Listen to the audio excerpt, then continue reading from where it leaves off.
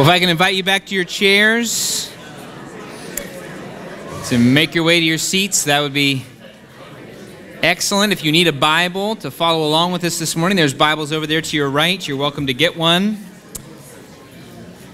And you can turn in your Bibles to the book of Colossians. The book of Colossians chapter 3 and verse 12. Colossians is a familiar friend to many of us. It was our first book that we studied as a church together.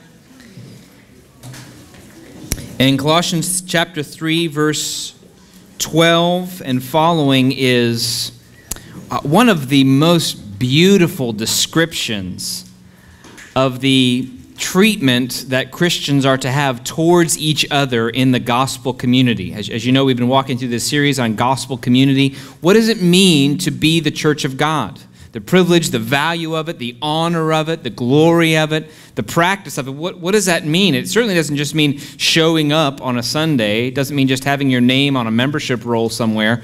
It means living life in a biblical pattern. In Colossians chapter 3, 12 and following is just this beautiful description of what a gospel community is like. Not just any community, not just a community of like-minded people, people that like muscle cars, or people that like guns, or people that like hunting or fishing or certain kind of beauty product. This isn't just any kind of community. This is a gospel community, and it reflects that in very particular ways. So I'm going to read this whole passage this morning, but I'm really just going to look at one primary word.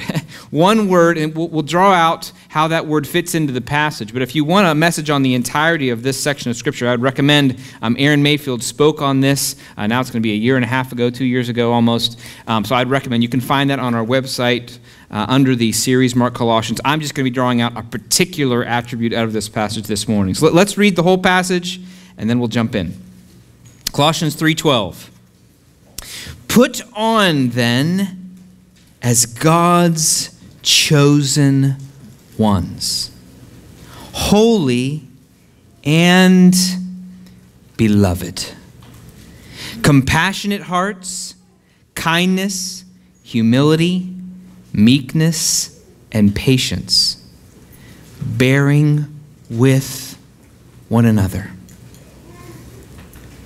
And if one has a complaint against another, forgiving each other.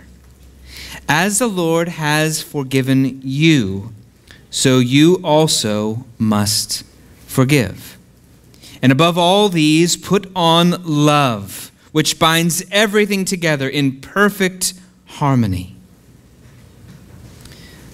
Now, our focus this morning is going to be on that final word in verse 12, one of the attributes that should flow out of our new identity, patience.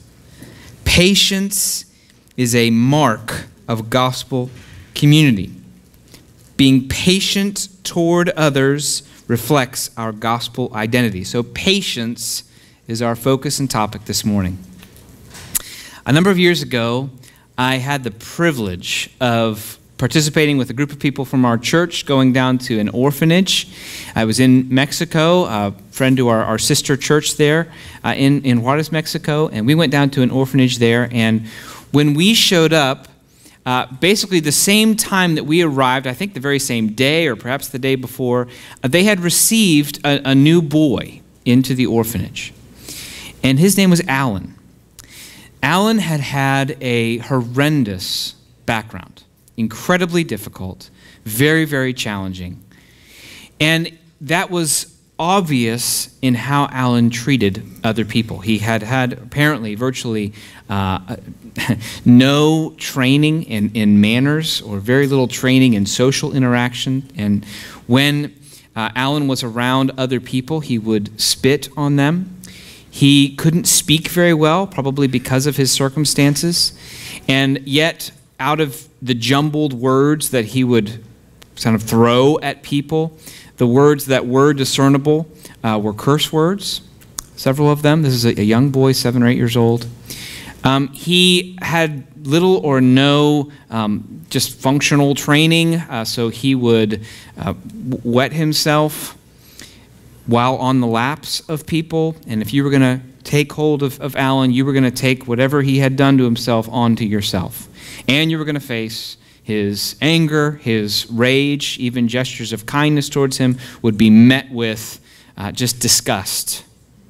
And this was this little boy.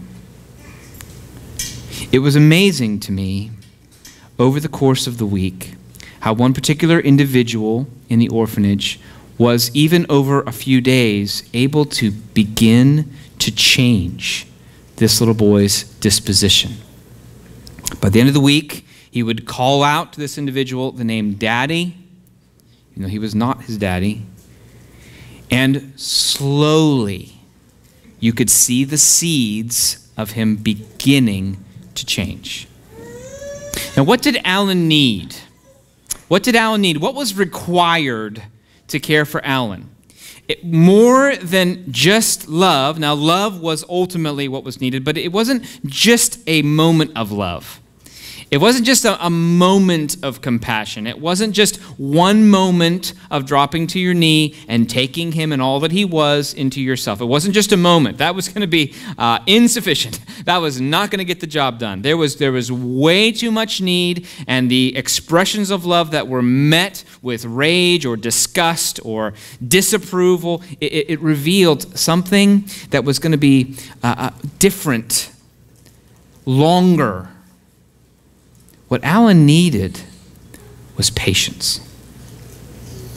One way you could describe patience is love over the long haul. That's what he needed. He needed patience. He needed long suffering.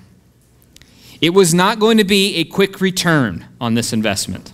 It was not going to be a swift turnaround. Oh, incredible gratefulness. Thank you so much. And no, it was going to be messy. It was going to be painful. It was going to be gross on occasion. You were going to have to take on to yourself some of the filth that was present physically. That was going to have to get on you to love this little boy. Patience.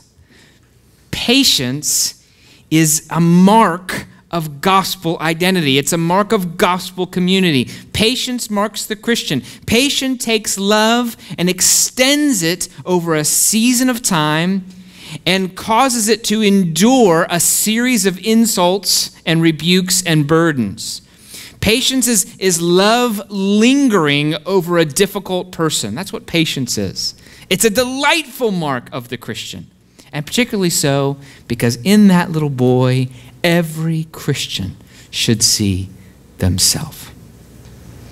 Every Christian should see themselves in all of their ugliness and sin and rage and rebellion and incommunicable infancy taken onto the lap of God and cared for over years and years of gradual, almost imperceptible development. And seeing ourselves in that boy, we're motivated to be patient towards others. Patience. Patience. I want to make 3 points this morning. The motive for patience, the mandate for patience, and the majesty of patience. The motive, the mandate, and the majesty. For the motive, I want to look up here at the beginning of verse 12. What's happening in Colossians is Paul is describing the character that is now our identity in Jesus Christ, who we are. He's been talking about who we are in Christ. And then he says we should live out that identity. He used this image of putting on, almost like you would put on a garment. Put on what is appropriate to your new identity in Christ. You have a uniform of behavior, he's saying, that is right given who you are in Jesus Christ. Given what God has done for you in Christ, you are now to walk out that new identity in particular ways. Put on, he says. That's the command. Put on. And then he lists out all of these different marks of gospel identity. Compassionate hearts and kindness and humility and meekness. And our focus this morning, patience, bearing with one another in love. And goes on about forgiving each other and love which binds everything together. Patience is the put on of our gospel identity that we're focusing on here. But I want to focus on the motive that he inserts into verse 12. Notice there, he inserts a phrase that's a reminder again of why they should be patient. Put on then, listen, as God's chosen ones, holy and beloved And then the list of things we should put on, ending with patience. Put on as God's chosen ones, holy and beloved.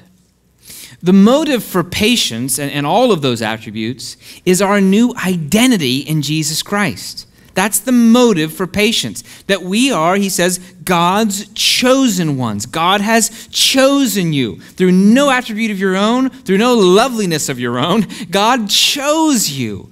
From eternity past, he chose you to belong to him. You belong to God. You are God's chosen one. Holy, that means set apart to be like God, to represent God on the earth.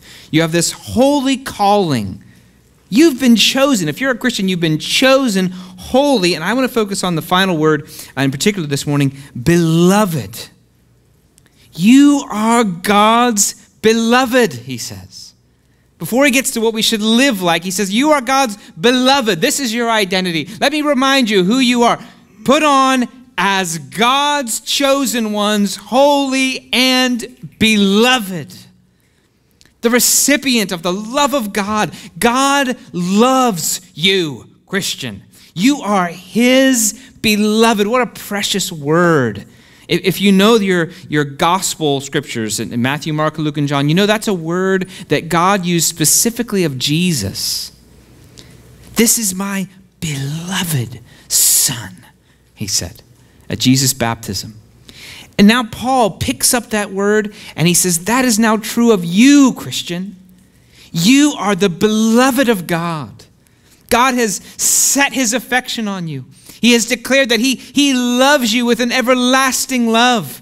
That all of the evidence of God's love through the Old Testament scriptures, God's treatment of Israel through their rebellion, through their stubbornness, through their backsliding, revealed the steadfast love of God that never wavered, that never changed. It reached out to these people and said, I love you, with a patient love that is long-suffering, that refuses to ultimately give you up. I love you. And Paul's reminding them, who are you? Put on as God's beloved ones. This is your identity. I think the implication here is that failures in character or sins like impatience or lack of love or love that expires over time, it's like identity theft. It's a little bit like sin, our old nature, takes over for that moment and acts out as though we are not the beloved of God. We act as though we are not who we are. We act out of an identity theft, a false identity, rather than our new identity as God's beloved children. All sin is really just a mad scramble for worth and value. That's really what sin is. I mean, if you go back to the garden, the original sin was Eve and Adam basically saying, I want to take God's place. Rather than being content as God's loved creatures, they wanted to be God. And so it's this mad scramble for worth and value. I must take for myself worth and value. I can't receive that from the Lord. I want to take it for myself. I get to decide for myself what is important. I have to defend my own time, my own priorities, my own cravings. I have to prove myself worthy of the obedience and submission of everyone around me. Thus, impatience. It's a false identity. It reveals that. And so one way to think about impatience is a warning or a reminder that we're not remembering our true identity in Jesus as the loved of God. We're going back to that time when we were grasping for value from those around us and from our own strength and power. Impatience is just a grasping for power and prestige and value from those around us. I need this world to conform to me because only through what I take and get do I have value. That's the old identity. That's what impatience does. I grab because I do not have. I demand because I have not received. That's the old identity. Richard Sibbes is a pastor from several hundred years ago, and I would I cannot recommend this book highly enough. This is, I'm not going to quote, I don't think this is a quote from this book. This is a different quote, I think. But this book is, his works in general, I would recommend to you, and a particular work would motivate your patience. It's called The Bruised Reed. So if you want to write that down, buy it. You can find it on Amazon, I'm sure. The Bruised Reed. An excellent work on the patience of God, and what it motivates you to do is exercise patience towards others. So I wanted to quote him this morning and also recommend that book. So Richard Sibbes, this pastor, says this: "Those that are at peace in their own consciences will be peaceable towards others. A busy, contentious, quarrelsome disposition argues, or we might say reveals, that it never felt peace from God. And though many men think it commendable to censure the infirmities of others, yet it argues their own weakness. For it is a sign of strength to bear with their weakness. Those that are at peace in their own consciences will be peaceable towards others. A busy, contentious, quarrelsome disposition argues that it never felt peace from God." This is exactly what Paul is guarding against here. The only way you're going to show meekness and humility and patience is if you are remembering who you are in Jesus. Because impatience is a forgetfulness of your beloved status and an attempt to gain security, gain peace, gain confidence, gain stature through how you relate to the world around you. That's impatience. I need to prove that I am better than others. I need to prove that I have control over my destiny. I need to prove that I can get what I want when I want it. Isn't that impatience? And so Paul says, you're beloved. You have no need to prove anything but that you're the beloved. You have no need to take status for yourself. You have no need to prove your worth. You are in no rush to dominate anything or anyone because you are God's chosen ones, holy and beloved. The very name given the Son of God has been given to you. What a foolish, worthless thing impatience is, denying, as it does, the beloved status we've been given. Now there's many, many places we could go to study the patient love of God. And I'm not getting to, we'll get here eventually, how it's a privilege for us to reflect this love, but I just want us to soak in the reality of it. There is a motive to this, the motive of patience, but I don't mean the motive of reflecting the patience we've received. That'll be our third point. I want to get to the fact that we have received it. The fact that you've received it and the security that brings and how that frees you from the slavery of impatience. Impatience is slavery. You're forever chained to the weaknesses of others. Person sins and they yank you around because you've attached your importance and prominence to them.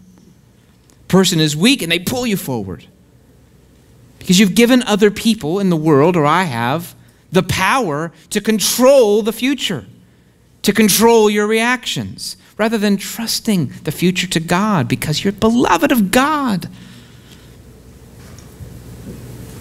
Listen to this amazing passage from the book of Hosea. Hosea is all about the patient, the incredibly merciful and patient love of God. Most of the book references God as husband and his people as a wife, that he is reaching out to an unfaithful bride. But later on in the book, it switches the metaphor, and God is the father, and he's reaching out to them as his child. Listen to this passage. I won't comment lengthy on it, but I just want to read through it. When Israel was a child, I loved him, and out of Egypt I called my son. The more they were called, the more they went away. They kept sacrificing to the Baals and burning offerings to idols, yet it was I who taught Ephraim to walk. I took them up by their arms, but they did not know that I healed them. I led them with cords of kindness with the bands of love. And I became to them as one who eases the yoke on their jaws. And I bent down to them and fed them. They shall not return to the land of Egypt, but Assyria shall be their king, because they have refused to return to me. The sword shall rage against their cities and consume the bars of their gates and devour them because of their own counsels. My people are bent on turning away from me. And though they call out to the Most High, he shall not raise them up at all. But listen to the heart. How can I give you up, O Ephraim? How can I hand you over, O Israel? How can I make you like Admah, a city that was destroyed? How can I treat you like Zeboim? My heart recoils within me. My compassion grows warm and tender. I will not execute my burning anger. I will not again destroy Ephraim. For I am God and not a man, the Holy One in your midst, and I will not come in wrath. Now, if you know the Old Testament scriptures, that's basically a summation of them. God just patiently enduring century after century after century of stubborn, unwilling to yield people who refuse incredible demonstrations of mercy, who show themselves to be incredibly foolish, incredibly willful and fickle in their pursuit of idols, who forget God, who don't return to God, who do the most foolish, exasperating things. And God says, how can I give you up? That love, that God has set his affection on you.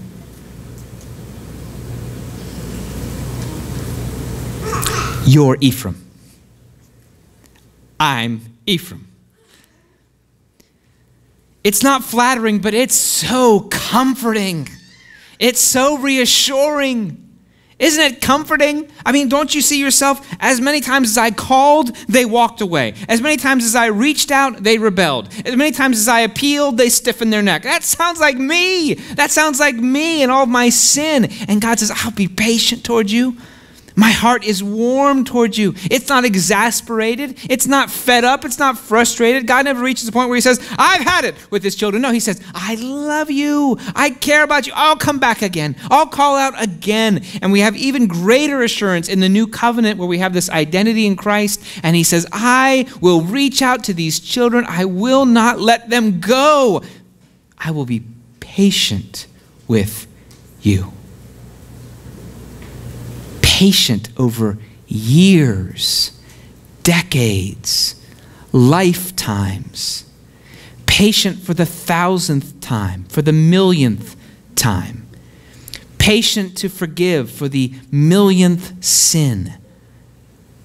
Patient to overlook the 1,000,000th subtle, secretive rebellion. I will love again. What's the motive of patience? You're the beloved of God. What do we have to be impatient about? Nothing.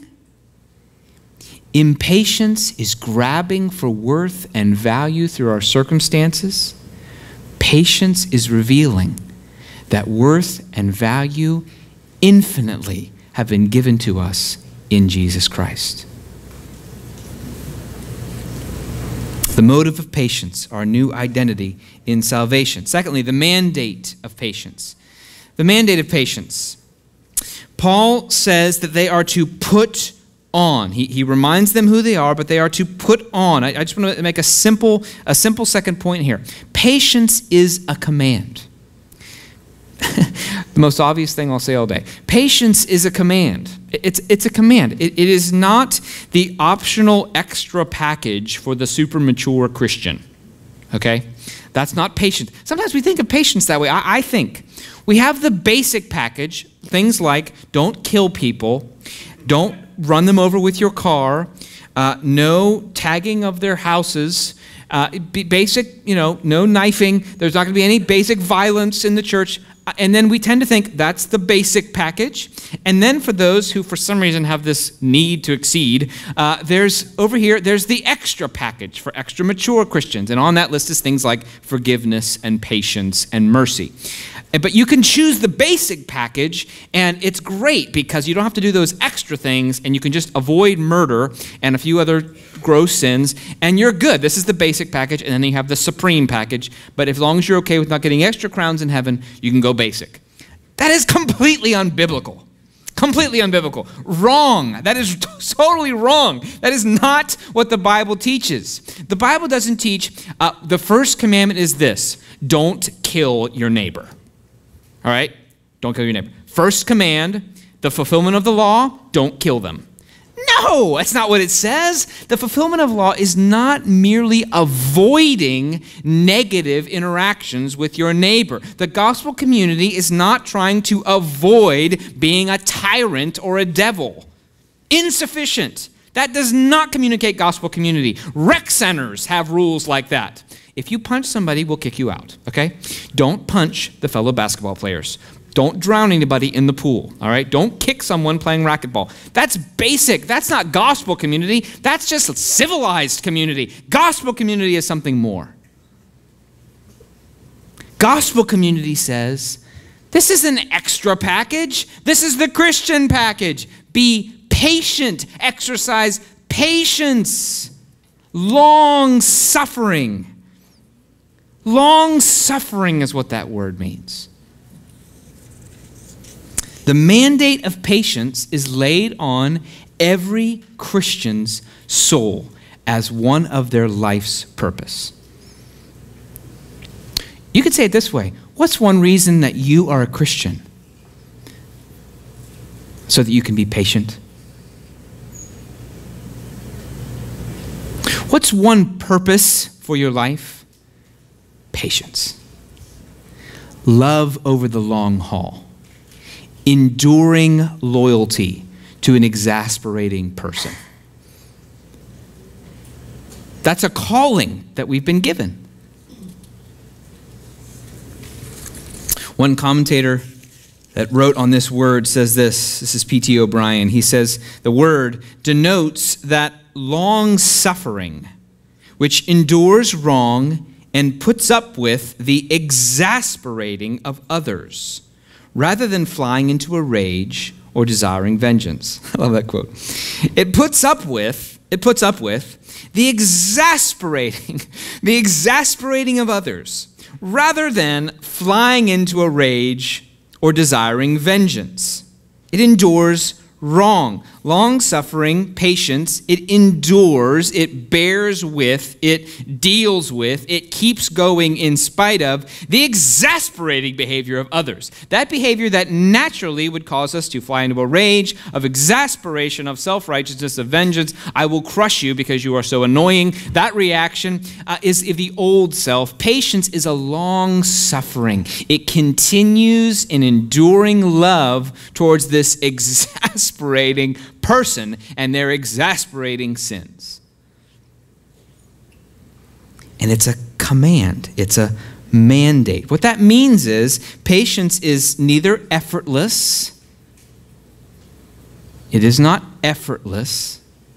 Don't be deceived by false teaching that says, as long as you believe that Jesus has saved you, the Christian life will be effortless. And if you're finding it requiring some effort, just remember that you're saved and it won't take any effort anymore. That is unbiblical. The biblical pattern is remember that you're saved, and that'll motivate you to go do the effort that's required to be what God's called you to be. It's not effortless, neither is it optional. Sometimes we as Christians, we think, well, if it requires effort, it must be optional. Well, if that was the case, then why would he have to command it? We're not surrounded by angels so that giving patience to them is easy for us, and we're not angels ourselves so that operating in patience is natural to us. No, quite the contrary. It requires effort, but because it requires effort, we also have to remember it's not optional. It's required, and it requires effort. It's a choice we make. You choose to suffer long. And let's notice that word, to suffer long. You choose, how un-American is this in our modern culture? You choose to suffer long with a person. We don't suffer long with anything. I mean, your dishwasher breaks. How long do you suffer long with a dishwasher?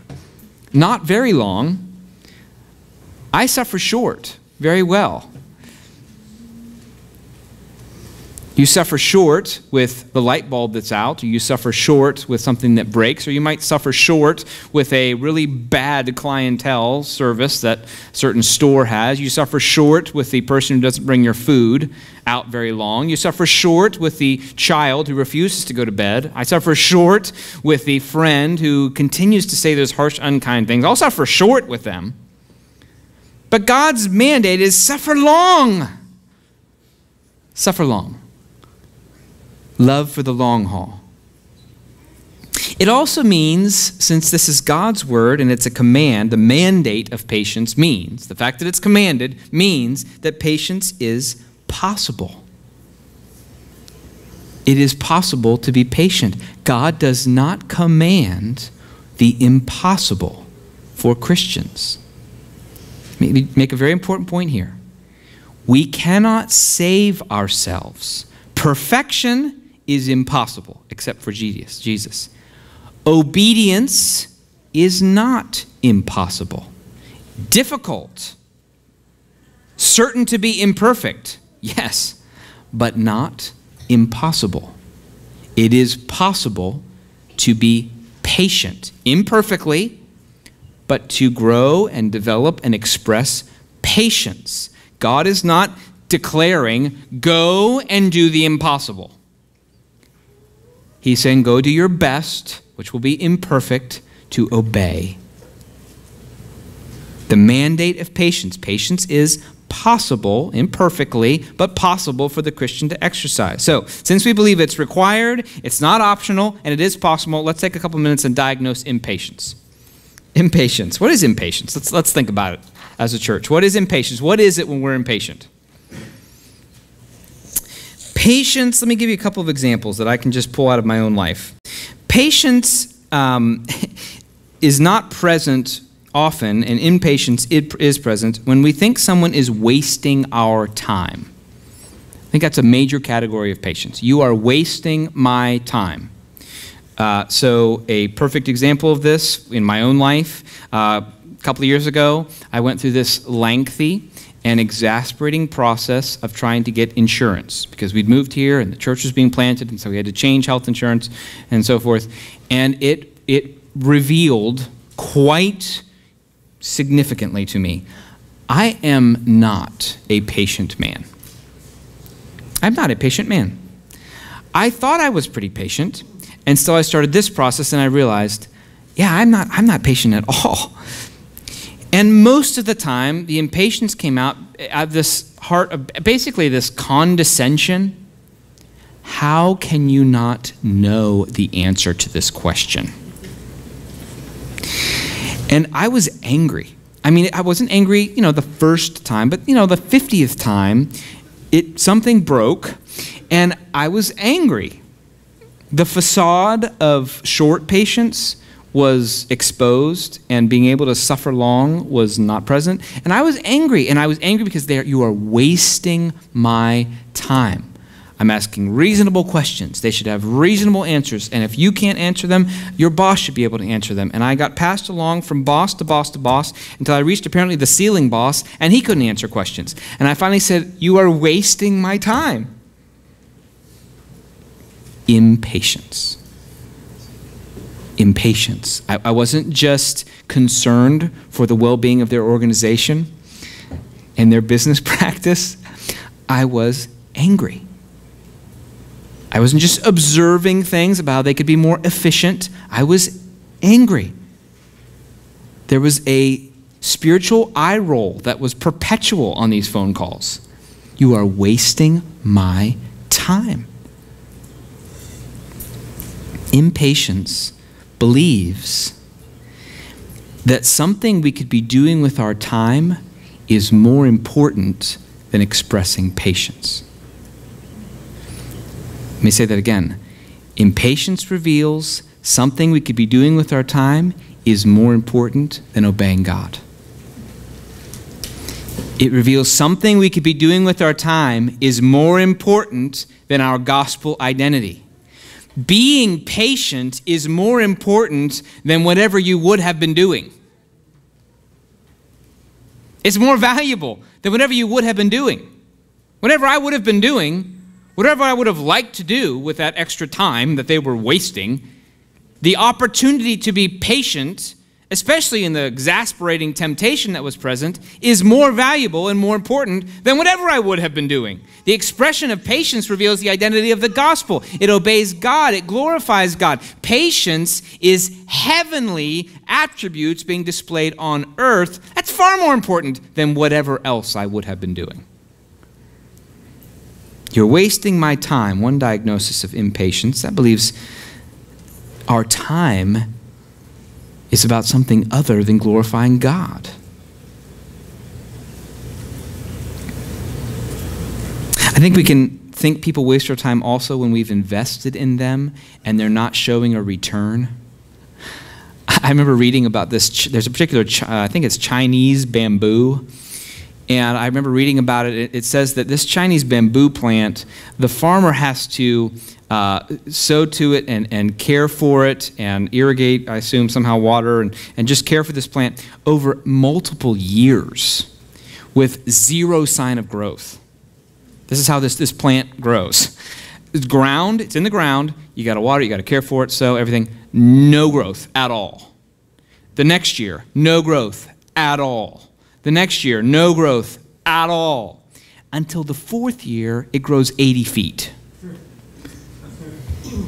I thought, that is exactly what it's like caring for people. Sometimes, certainly it's like that caring for my children, and I think for other Christians sometimes like that's true. I have given you more than enough teaching and training and service and benefit. You should be revealing some kind of fruit for all the labor I've given to you. How can it be, after all that I've done, after all that I've poured out for you, that there is no growth? I'm looking at dirt still. How can this be? Do you know the gallons of effort I have poured over you, and I'm still looking at dirt in your life? I mean, isn't that how we feel with Christians and children? You're wasting my time. You're wasting my very valuable leadership efforts in your life. You clearly don't appreciate them. I'm moving on.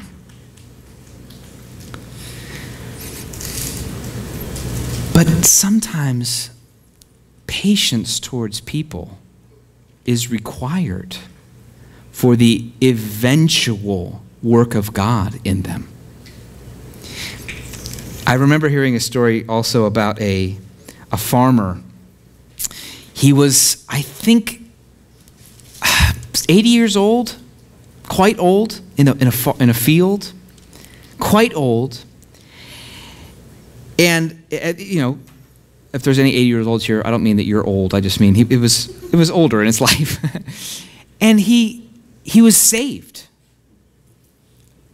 He was saved, and he was saved remembering a Bible lesson that his Sunday school teacher had taught him as a child at some great period of age. He remembered all the way back. I thought, what was it like for that Sunday school teacher? I mean, that's even worse than the bamboo farmer. What was it like for him? I mean, I teach, and I teach, and I teach, and I give examples, and I try to tell you what it's like, and I tell you more, and I tell you more, and then I died, and nothing happened my whole life. I died not seeing any fruit from your life. Decades, a lifetime later, up it sprouts. Patience means trusting the fruit-bearing of our time to the Lord.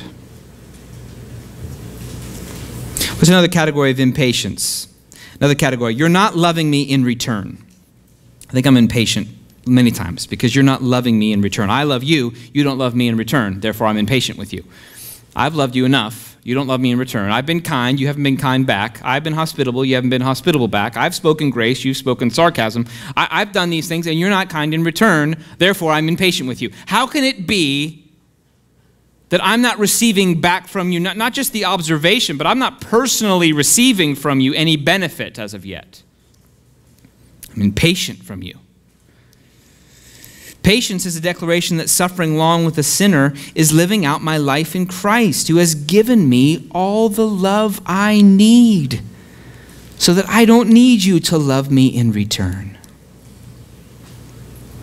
Third category of impatience. You're disrupting my life and plans. I have more important things to do than love you. You're disrupting my life and plans. I was convicted of impatience this morning. My children got up early. This is the morning I had to be prepared for a message on patience. And there was impatience there. You're disrupting my life and plans. Or we get cut off on the road. You're disrupting my life and plans. Or the business that we're working with makes a mistake. You're disrupting my life and plans. Or they make our coffee wrong. You're disrupting my life and plans. Or the spouse wants to argue at 11:57 at night. You're disrupting my life and plans. Or the friend refuses to reach out to us again. And we were really looking forward to that time with them. You're disrupting my life and plans. Except that Paul says in Philippians that Christ is our life. And he says in Colossians, when Christ, who is your life, appears, you also will appear with him in glory.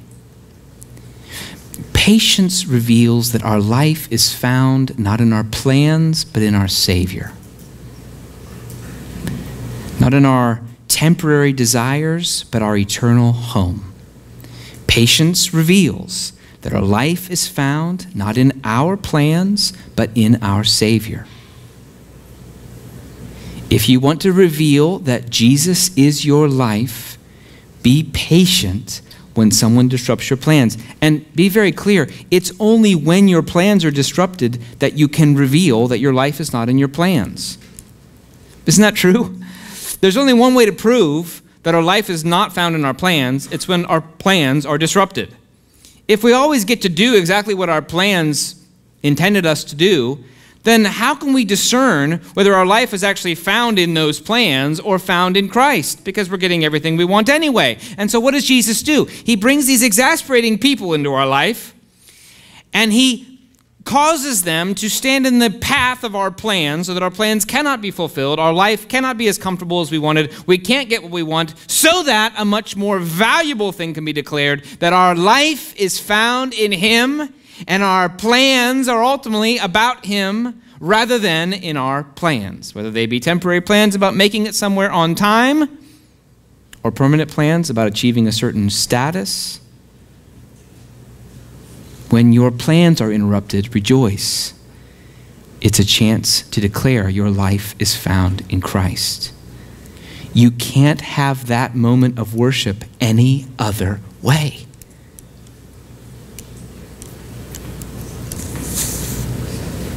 Patience is a celebration of our life in Christ. The mandate of patience is a command that we should rejoice in.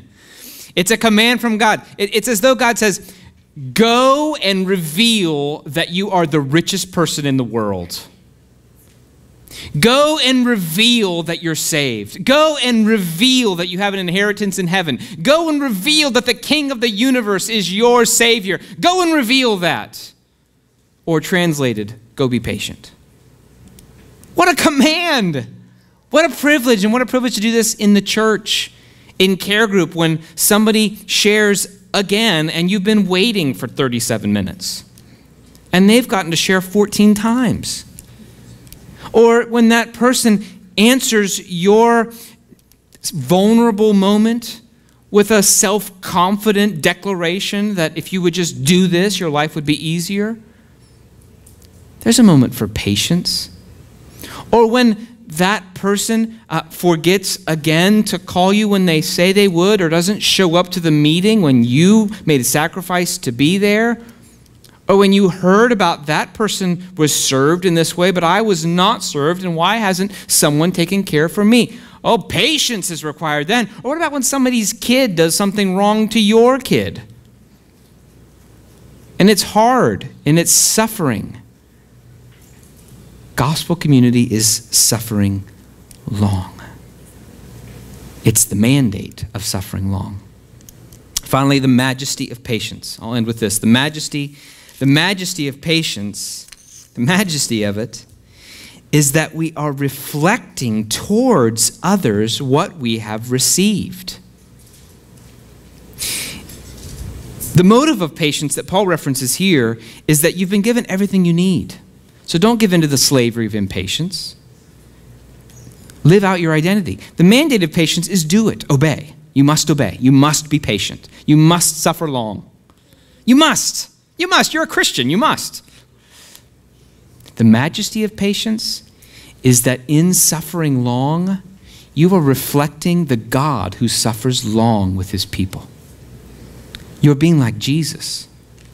You're not saving them like Jesus, but in your own small horizontal way, you're reflecting Jesus towards them. How do we think it is that God displays his ongoing character toward us? Have you ever thought about that? We believe God is patient towards us, and he is supernaturally in culture, and he ordains traffic and caring for our health in these sovereign ways. Yes, he does. But there is another major channel, major way. There is a face for God's character towards Christians. It's other Christians. How does God reveal his patience to his people? Directly, yes, absolutely. Through his word, yes, absolutely. But there's another source where God reveals his patience. It's through his people. So you have the privilege of displaying a majestic patience. I have the privilege of doing that, of displaying a majestic patience, a king-like patience. Consider the long suffering of Jesus. How long did Jesus suffer to love us? How much weight did he bear? Paul follows up on the word patience there with this marvelous phrase, bearing with one another. It could mean enduring with one another, bearing with one another, sticking with someone through the thick and through the thin, in sickness and in health. And Jesus would say, even to the cross.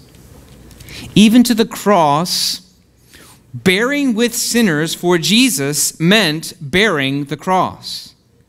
Bearing with sinners for Jesus meant suffering for sins, because the Lord laid on him the iniquity of us all. Bearing with sinners, enduring with them to the end, suffering long for me, for Jesus, meant reaching all the way to the point where he could say, it is finished. For Jesus, he had suffered long enough when he died. That was his definition of suffering long with sinners. And even when sinners were mocking him and abusing him and mistreating him, he calls out in this incredible patience, have mercy on them, for they do not know what they do. He suffers long with them. Think about his disciples. He suffers long with their arrogant questions and their self-confidence that he knew would ultimately be revealed and exposed in their denial and departure. He suffers long with them. He's stuck with them. Even someone like Judas, whose only final purpose was to deny the Lord, Jesus suffers long with him, even knowing that it will bear no fruit but his own death on the cross. And he suffers long with Peter and all of his arrogance and brashness. He suffers long with John and his self-righteous condemnation of others. He suffers long with those who are competing in jealousy for spots in heaven. He suffers long with me. He suffers long. He's patient. He endures in love. He loves for the long haul. He continues and continues and continues to love. Consider that. Now consider the majesty of doing that towards someone else. It's a majestic calling. To endure with others, to bear with others, like it says. To bear with them. Who do you struggle to bear with? Is it your husband, your wife? Is it a lazy person and bearing with their procrastination and sluggishness? Is it a sarcastic, condescending person and you're bearing with their pride? Is it a person who is just erratic in their friendship? They seem to forget about you for months at a time. You're bearing with that kind of laziness. Is it a person who's cold and harsh, or who seems always to want to talk about themselves or interested in themselves? Is it a person who sinned against you in the past and doesn't seem to appreciate the weight that they've caused? What's in your life right now? What does it look like in this church, especially, and in other relationships too, to bear with? Well, the main thing we have to remember, it's a majestic calling. To bear with. To endure with the exasperating. Reveals the gospel. To endure with the exasperating reveals the gospel. To endure with the easy is not wrong, but to endure with the exasperating reveals the gospel. It's majestic. It is a majestic calling. How much cause do we have to bear with others? Let me guarantee, I will sin against you. My family will. My children will sin against your children. And sometimes we won't even be aware of it. So you won't have the pleasure of a heartfelt apology because it's blind offensiveness. You'll sin against each other. Sooner or later, somebody is going to overlook you or be selfish or slander you in some way or be unkind. It is absolutely guaranteed to happen. When it happens, let me just send this. That's not a prophecy, okay? That's not like impressive prophetic insight into the future. No. This is guaranteed, okay? Because we're sinners. This is guaranteed to happen. Let's send this truth into that future moment. Let's send it ahead. Let's send it ahead, send it forward, tuck it away. When the moment comes that exasperation is your natural response, let's consider. We're called to reflect the patience we have received. We're called to live out our identity as the beloved. We're called to reveal the majestic nature of a gospel-inspired, patient heart. Let's pray.